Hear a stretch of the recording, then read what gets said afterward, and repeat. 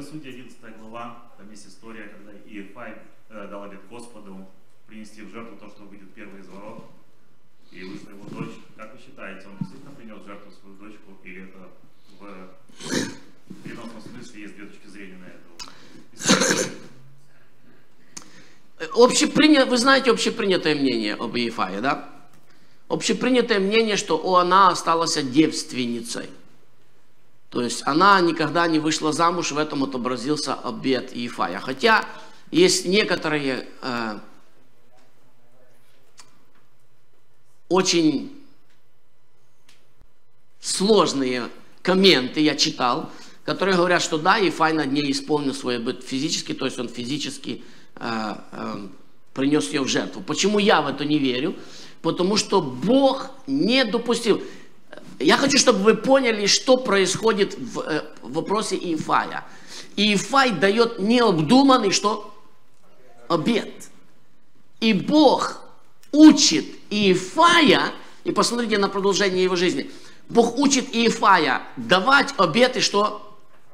Правильно, разумно. Это пример для нас, потому что молодой человек встает и говорит, я никогда в жизни не женюсь, Господи, я буду как апостол Павел, я буду посвящу тебе всю мою жизнь. Угадайте, что дальше произойдет.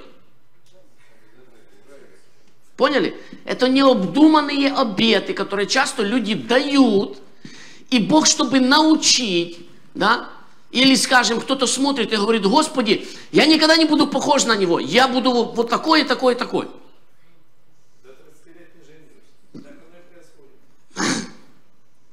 Проблема не в том, что они не женятся, проблема в том, что... Да, проблема в том, что они падают после этих всех обетов. Да? Точно так же, как упал Иефай. Потом, мое мнение лично, как я уже сказал, есть некоторые комментаторы, которые говорят, что да, я не верю в это, я верю в то, что все-таки Бог научил Иефая, Бог работал с Иефаем, а пострадала из-за Иефая его дочь. То есть она осталась незамужняя, не вышла замуж, что в то время особенно, и сейчас это болезненно, а в то время это было почти что как проклятие. Почти что как проклятие. Когда женщина не выходит замуж, не родит детей, у нее нету семьи и так дальше.